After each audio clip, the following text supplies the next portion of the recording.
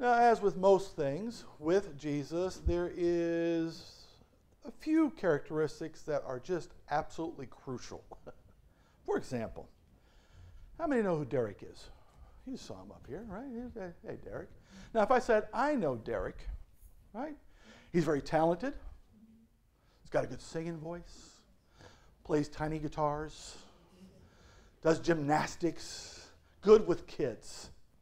And 6'3". How many would say I'm not talking about the same Derek?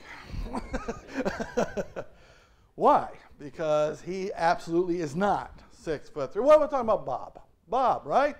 Bob, AC, heating, professional, very talented with his hands, very smart, good teacher of the Word of God. And that Irish accent is just amazing, right? Being from Ireland the way he is, it's just so clear and so wonderful to listen to him talk. How many would say I'm talking about the wrong person? He does not. He has a very southern accent, right? So there are certain characteristics where you just say, okay, if that one's not there, if that one's wrong, then I'm not talking about the right person, right? You must be talking about somebody else. Well, this one is the crucial characteristic of Jesus Christ. If you don't believe this one, you're not talking about Jesus. If you don't believe this one, then you're not talking about the one who died for our sins and will come again and reign over the earth. If you don't get this one right, because a lot of other religions have picked up on Jesus. Have you noticed that? And do the Muslims talk about Jesus? Yes. A prophet, a sinless prophet, a great man, a great teacher. By the way, is he all those things? Absolutely. Do the Mormons talk about Jesus? Oh yeah, great man, great teacher, wonderful things, great prophet of God. But what do both those groups then say? But he ain't who? But he's not God. Mormons say he's just the brother of Lucifer, one of the many, many children of God the Father. Not Jesus. Not our Savior. Not the true Jesus, is it? What do the Muslims say? Again, just a prophet. A prophet like who? Like Moses, like Muhammad. Great prophet, great understanding, but not what? But not God, right? Who actually didn't actually die on the cross for our sins. Flipped out with somebody, switched with somebody somewhere along the way. So, not the same Jesus. Do we need to know the real Jesus? Do we need to worship the true Jesus? Yes. And we're going to see why. This is such an important because Jesus is God. Everybody say it with me. Jesus is God. Now, a lot of people go, wait a minute. I thought there was only one God. I thought I'd feel uncomfortable calling him God and things like that. But we're going to see today, there is no way around it. There is no other way to see the Scriptures except to know that Jesus Christ is God in the flesh. And we're going to start with some testimonies, all right? Let's go to Isaiah. Isaiah chapter 7, verse 14. So let's go first a little Old Testament. Who is coming? Isaiah is all about the coming Christ. The one who is coming, the one who's going to save Israel. Israel at this point in their history is doing a terrible, terrible job. Yes, they're doing the sacrifices and all the festivals and all the feasts, and they're being very, very religious. But the book of Isaiah starts out with God saying, knock it off. Just stop bringing the sacrifice, stop bringing this up, because you don't know me. Again, you've created this idea of me. You've created this character of me, but you do not worship me, your God. Right? Which, as we did a nice little study not long back, that showed that the time of Isaiah is just like the time of Jesus. Same thing. Were they doing all the sacrifices? Yes. Were they doing all the things they're supposed to? Yes. But when Jesus came along, they said, no, you're not. Right? And what did Isaiah say the Christ would come would be? Isaiah chapter 7, verse 14. Therefore the Lord himself shall give you a sign. Behold, a virgin shall conceive and bear a son, and shall call his name what? Emmanuel. Well, like we just talked about, names are important, aren't they? What does Emmanuel mean? You know what Emmanuel means? God with us. So who's coming? God. God the Father is going to send through a virgin a son who is God with us. Say, well, you can read that a different way. That means God for us, God on our side. Well, let's keep going then. Let's keep going. Chapter 40, verse 3.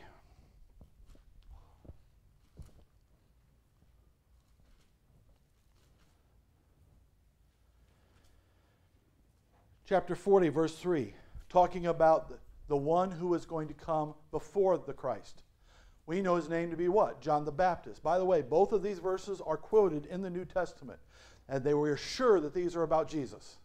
And it says here in chapter 40, verse 3, the voice of him that cries in the wilderness, prepare you the way of the Lord. Make straight in the desert a highway for our who? God. This is quoted in the New Testament by who? John the Baptist. He says, I am the one. I'm preparing the way. Who is he preparing the way for? That word Lord there, anybody know what it is in Hebrew? Yahweh. Yehovah. That is, they would even do Yahweh because they didn't want to accidentally say the name of the one true creator God of all things, right? That's that Lord. So is Isaiah just kind of throwing that away as he's going to be a Lord? He's going to be a guy, a prophet, a good man? No, he says he's going to be what? Lord Jehovah, Yahweh, God of all things, and prepare the way for our what? God. And John the Baptist said the same thing. I'm that guy. And he's the one that sat there and pointed to Jesus and said, behold, who? The Lamb of God which takes away the sins of the world. He's the one that I'm preparing the way for. He is then who, according to Isaiah? Yahweh, God. All right? That's just one guy though, right? Do we trust Isaiah here? Isaiah got everything else right. Let's see a few others, though. How about John the disciple? Let's go to John chapter 1. We did this as part of our responsive reading. But John chapter 1. Now, to know something a little about John, John probably knew Jesus better than anybody. He's part of that inner circle of his brother James, him, John, and Peter. Right? They're the ones that got the special. They got to be a transfiguration. They got to be a special things. They went and prayed with him the night in which he was arrested. Went into the deeper part of the garden. You know, they were very close. He's the one that leaned on him during the Last Supper. He's the one that was beloved. It says that he's the beloved one. He also lived longer than all the rest of them. Unfortunately, what he lived to see is the church already questioning whether Jesus is God. In his lifetime, they already started saying, well, yeah, Jesus was a good teacher and everything, but not God. So what did the Holy Spirit tell him to do? Write this book. Write this book right here. And how does he start it? In the beginning was the Word, and the Word was with God, and the Word was who? God. Well, who's this Word? Jump down to verse 14. And the Word was made flesh and dwelt among us, and we beheld his glory, the glory as of the only begotten of the Father, full of grace and truth. The Word is Jesus. Therefore, Jesus is what? With God and was God. The same was in the beginning with God. All things were made by Jesus, and without Jesus was not anything made that was made. So who does John believe he is? God the Creator, right? That's who he is. In fact, what did John the Baptist himself say? Go John chapter 1, verse 30. John the Baptist here talking about Jesus. This is he, Jesus is he, of whom I said, after me comes a man who is preferred before me, for he was what? Before me. Now, wait a minute. We know their history, don't we? We know that John the Baptist was born 6 months before Jesus. So how can he say that Jesus was before him? Because he knows he's who? That he's God. In fact, keep going. And I knew him not, but he should be made manifest to Israel. Therefore I am come baptizing with water. And John bare record, saying, I saw the Spirit descending from heaven like a dove, and it abode upon him, Jesus. And I knew him not, but he that sent me to baptize with water, the same said unto me, Upon whom thou shalt see the Spirit descending and remaining on him, the same is he which baptized with the Holy Spirit. And I saw and bear record that this is who? The Son of God. And by the way, whenever they say this is the Son of God, every Jew knew what they were saying. Not a Son of God. We are the children of God, right? We are sons and daughters of God. But when he says the Son of God, who are they talking about? One who is equal with God. One who is like God. One who is who? God. He bare record. He's before me because I know that he is God. So we got 3 witnesses. Want one more? How about 2 more? Let's keep going. John chapter 8, verse 68. Isn't it nice having everything in the book of John? You just kind of roll around here. John chapter 8, verse 68.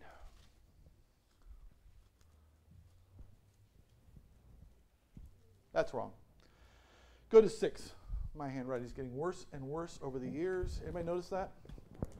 I used to be able to understand things. There you go. John chapter 6, verse 68. And this is after the feeding of the 5,000, right? And he started talking about you must consume, I'm the bread of life, right? You must consume it, must receive me in order to have life. We remember studying that, right? And all the people said, this is too hard. We're leaving. we don't get it. We don't understand. And then he turned to his own disciples and said, are you going to go away too? Peter, James, John? Judas, are you guys going to go away? Then Simon Peter answered Jesus, Lord, to whom shall we go? Thou hast the words of eternal life, and we believe and are sure that thou art Christ. We studied that, right?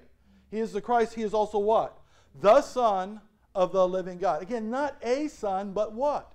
The Son of the living God. He meant it. When he called him Lord, he was saying who? God. The Son of God. We know who you are. You want an even better testimony than that? It's actually going to come from Thomas. Doubting Thomas, John chapter 20.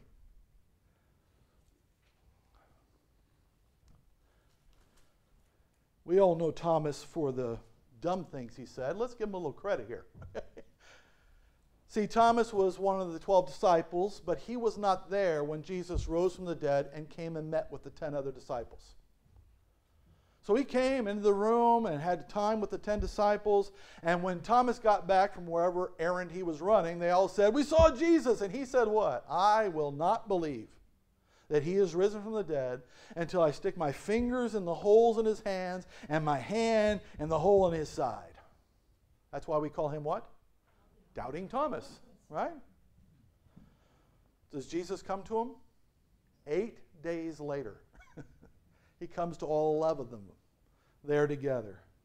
And look what Thomas says in verses 28 and 29. And Thomas answered and said unto Jesus, my Lord and my God. Are you kidding me?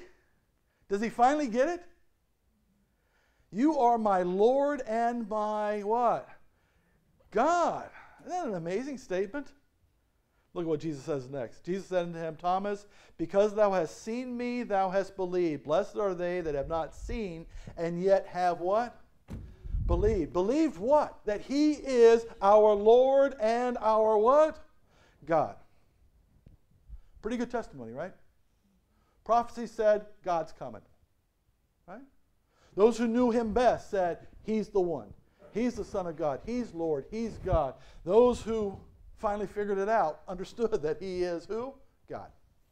But this is testimony of what? Men, right? Can you trust them? Ladies? Can you trust the men? These are moved by the Holy Spirit, so they're okay. All right? But the question always comes up, yeah, sure. Okay, a bunch of guys says he's God. Bibles, some places say he's God. But did Jesus never said he was God.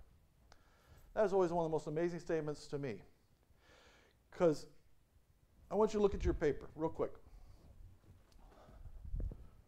Did Jesus ever say it? It says John chapters 4, 15, and 18. There are 21 chapters in the book of John. Chapters 4, 15, and 18 are the only chapters where it is not declared unequivocally that Jesus is God.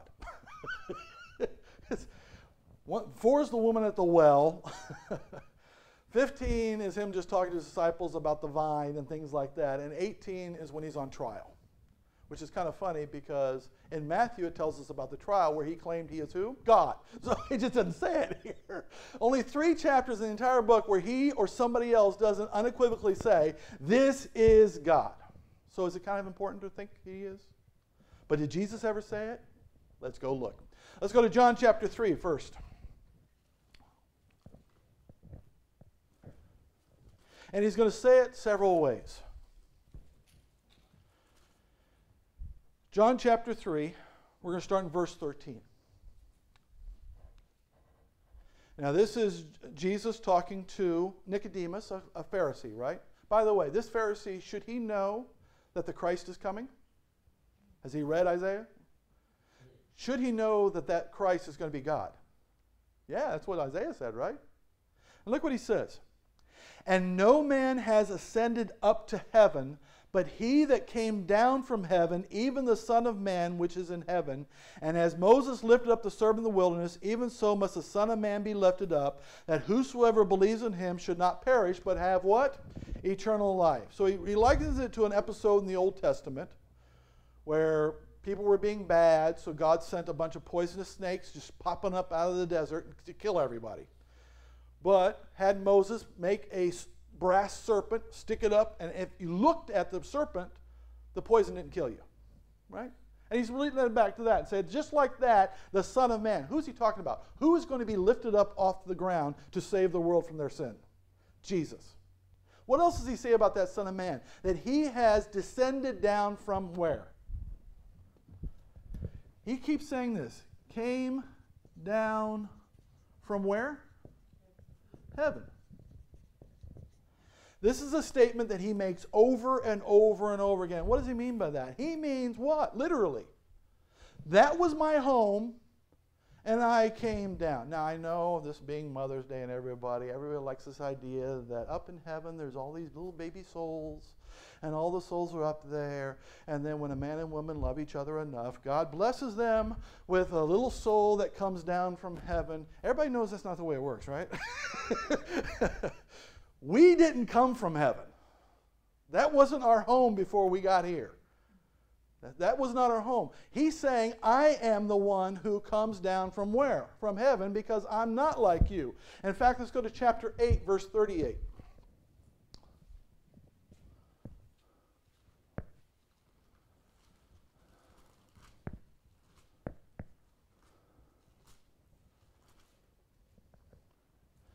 John chapter 8, verse 38 to 42. And he's having a fight with the Jews again. The leadership keeps coming at him. Who are you? What are you here for? We need proof that you are who you say you are. And he says this, starting in verse 38. I speak that which I have seen with my Father, and you do that which you have seen from your father. They answered and said to him, Abraham is our father. Jesus said to them, if you were Abraham's children, you would do the works of Abraham, but now you seek to kill me, a man that hath told you the truth which I have heard of God. This did not Abraham. You do the deeds of your father. Then they said to him, we be not born of fornication. We have one Father, even God, right? God is our Father. And Jesus said to them, if God were your Father, you would love me. For I what? Proceeded forth and came from who? God. Neither came I of myself, but he what? Sent me. This is a huge statement. I proceeded forth. That word in particular, you know what that means? That means I was there and now I'm here.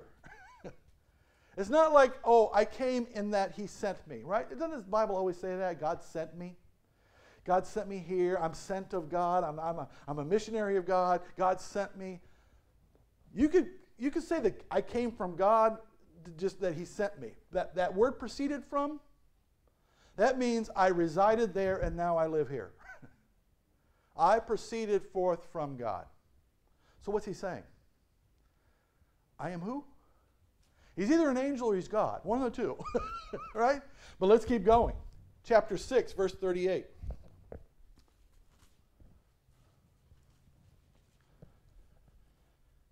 John chapter 6, verse 38. And again, this is the midst of the argument after the feeding of the 5,000 about him being the bread of life and all of that. And he says, "For I came down from where? Heaven. Not to do my will, but the will of him that sent me. And this is the Father's will which has sent me, that all which he hath given me, I should lose nothing, but should raise it up again the last day. And this is the will of him that sent me, that everyone who sees the Son and believes on him may have everlasting life. And I will raise him up the last day." Again, he starts with what? I came down from where? Heaven. Now, did the Jews understand what he was saying? Then the Jews then murmured at him. I don't know what murmuring at somebody looks like. Because he said, "I am the bread which came down from heaven." It wasn't just that he was saying, "I'm the bread of life." It was that I'm the bread who came down from where? It's like, how's that possible? We know where we come from. We come from here. What are you talking about coming down from heaven? And they said, "Is not this Jesus, the son of Joseph, whose father and mother we know? How is it then that he saith, I come down from heaven?" See, they got the point. What do you mean? We know your mom and dad. You came from Nazareth, right? Born in Bethlehem, raised in Nazareth. We know where you come from. And he said, "No, that's not where I come from. I was before that. I was where? I was in heaven because I am God. And I came down for you." In fact, look at verse 62. This is what caps it off. He's like, "Are you offended by all these things I'm talking about?" He says, "What and if you shall see the Son of Man ascend where he was before?" And by the way, where did Jesus go after he died? He rose back up to where? Heaven, to sit at the right hand of the Father, which is where he was before. Before what? Before he came here. Because he's who? He is God. He says, "I am from heaven. I am from above. You are from below. I am different from you. I am not just a man. I am what? I am God. Come down from heaven, Emmanuel." All right. Whew. That was a good one. You wanted a better one? Let's go to chapter 5, verse 17. What else would he say?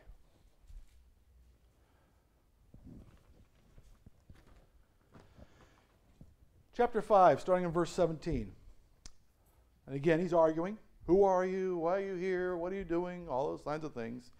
But Jesus answered them, "My Father works, hitherto I work."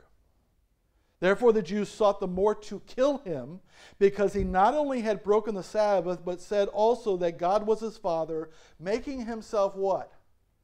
Equal with God. So I want you, if you could go through and count how many times Jesus said, "I am the Son of God," or somebody else called him the Son of God, what were they saying every single time? I am equal with God. Therefore, what were they going to do to him? Kill him. That's the only response to that. That's blasphemy. Now, is it blasphemy if I claim to be God? So if I claim to be the Son of God, you could just take up stones and kill me, right? Don't do it. No. We're under grace, not under the law. It's good. But if Jesus says it, is that a little more important? Because then he says what? Then answered Jesus and said unto them, "Verily, verily, I say unto you, the Son can do nothing of himself, but what he sees the Father do. For what things soever he does, these also does the Son likewise. For the Father loves the Son, and shows him all things that himself does. And he will show him greater works than these, that they may marvel. For as the Father raises up the dead, and quickens them, even so the Son quickens whom he will. For the Father judges no man, but hath committed all judgment unto the Son, that all men should honor the who? The Son." You know his answer to them? You claiming to be equal with God? The answer is absolutely. I am equal with the Father. I can do whatever the Father does. I can say whatever the Father says. I can do anything the Father can do because I am equal with God. In fact, I am equal in glory to the Father. That's what he said. So he's got to be who? Crazy or God? It's one of the two, right? In fact, jump to chapter 10.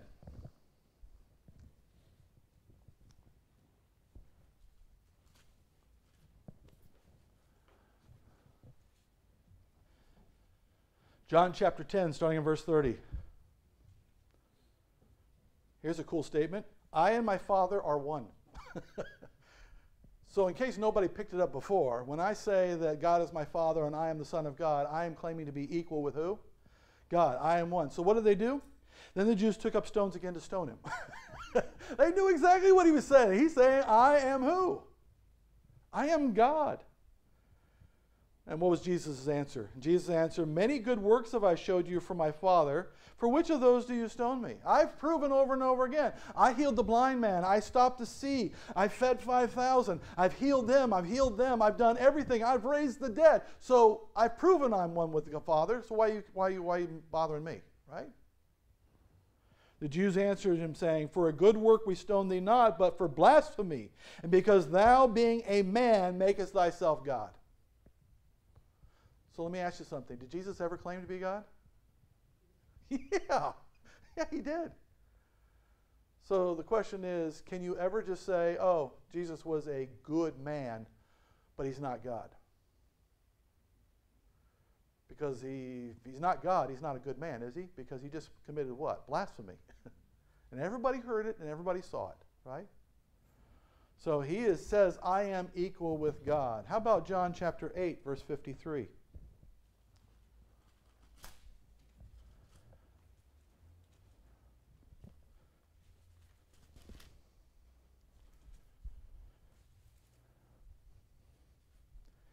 He's arguing with them again. That's what the book of John is basically all about. people arguing with Jesus about who he is. And what's Jesus' answer every time? I'm God. In fact, the people question him and say, are you greater than our father Abraham, which is dead? And the prophets are dead? Whom makest thou thyself? Who do you think you are? Are you better than Abraham? You better than Isaiah? You better than Jeremiah? You better than those guys? Jesus answered, if I honor myself, my honor is nothing. If I'm just saying this, if I've got no proof, if I've got nothing behind it, if I'm not really God, then yeah, you should just throw me away, right?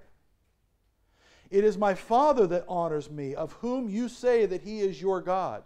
But you have not known him, but I know him. And if I should say I know him not, I shall be a liar unto you. If I say I'm not God, if I say I don't know the God, if I say I didn't come down from him, I'd be a liar. But I know him, and keep his saying, your father Abraham rejoiced to see my day, and he saw it and was glad. Then the Jews said, you are not yet 50 years old, and you have seen Abraham? How long had Abraham been dead by this point? Thousands of years. How did Jesus know what Abraham liked and believed? And Jesus said unto them, verily, verily, I say unto you, before Abraham was, I am. Then took they up stones to cast at him, but Jesus hid himself and went out of the temple, going through the midst of them, and so passed by. Why are they picking up stones to kill him again? Because he said, I what? I am. I am is an Old Testament name for who? God. When Moses was going to the people, who do I say is sending me? Who do I say is sending me to get you free? Just say, I am sent me. I am is the great statement of who God is. He's eternal. He always has, always is, and always will be. His existence, his greatness, his intelligence, his wisdom is. Therefore, he is the what? I am. And what did Jesus just call himself? I am.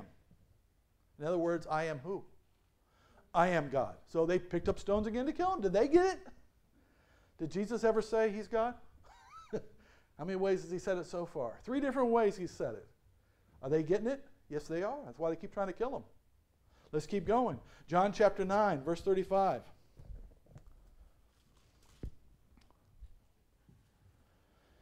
This is after he healed a blind man. A guy who had been blind from birth. We went through this when we looked at the fact that he's the light of the world, right? Now, something very important happens at the end of the story.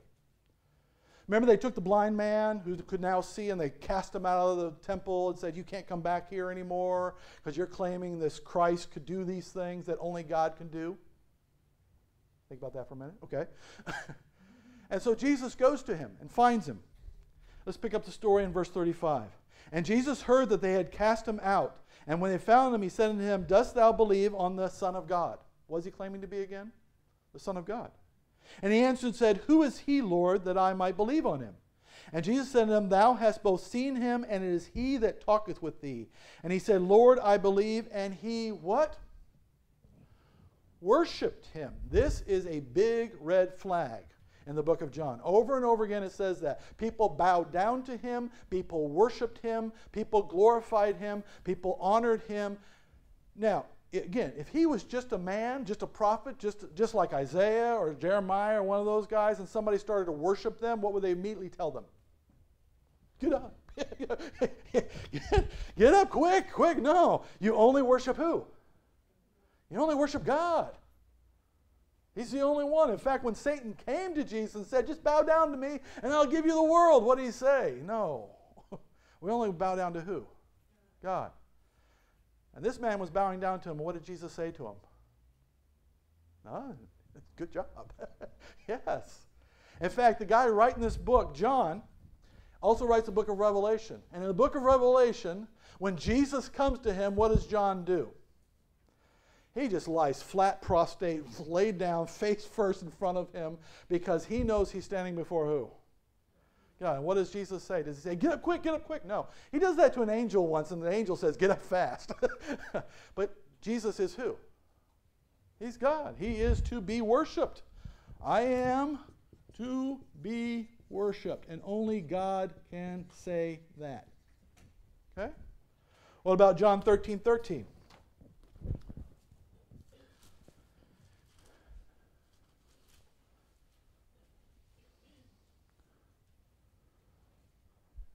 John chapter 13, verse 13. You call me master and who?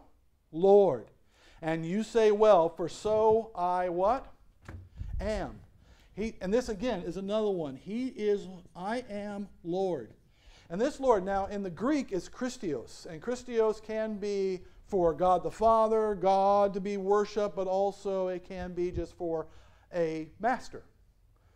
Somebody who's in charge of you, president or whatever, call them a lord or a lord over you. In this case, though, he says, yeah, you call me master, but you also call me what? Lord. And as we saw in the Old Testament, when it says the Lord is coming, which Lord is it? Yahweh, right? And several times in John and the other books, they refer back to the Old Testament, to prophecies regarding the coming Christ. And in those it says who's coming? The Lord is coming. And what's the word Lord there? Yahweh. So when he says, I am, you call me Master and Lord, and so I what? Am. I am Lord. I am who? God. Last one, John chapter 19. Now this isn't Jesus speaking here. This is those lousy good-for-nothings who had him hung on a cross. This is during the trial.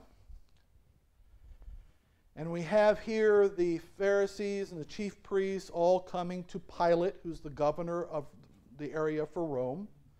And they want Pilate to put Jesus to death. Why?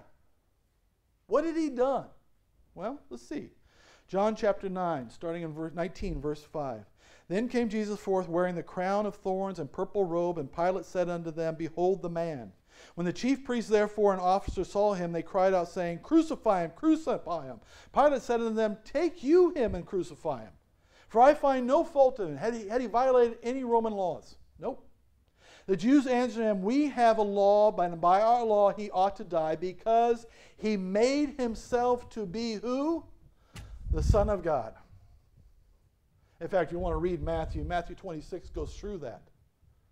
Jesus said, I am the Son of God. I am Lord Yahweh. I am God. And then they said, oh, we've got him now.